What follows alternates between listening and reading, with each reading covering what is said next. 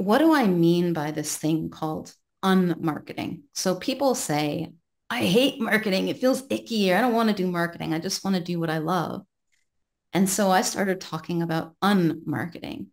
And unmarketing isn't actually a thing. I see it as a verb.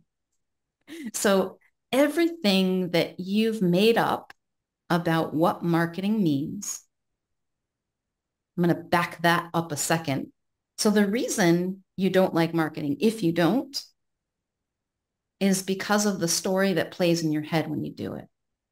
There's nothing inherently pleasant or unpleasant about writing an email newsletter or making a post on social media. But what's really pleasant or unpleasant is what I'm thinking about it. It might not even be conscious, but it has a feeling. And if I consistently feel, oh, I hate this, I hate this in my energy field, right? That's what I'm going to experience. So by unmarketing, I'm going to invite you to not market your business. So all the things you've made up about what marketing looks like, what it means, what it feels like, gone. Unmarket your business. And now what? Oh my God, what's left? Okay. Now what do I do?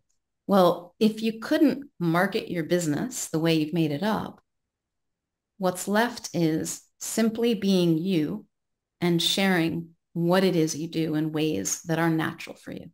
So that's kind of what I'm taking it back to, is that you being you is the best marketing strategy you could ever have. And it's not a strategy and it doesn't feel like one because it isn't.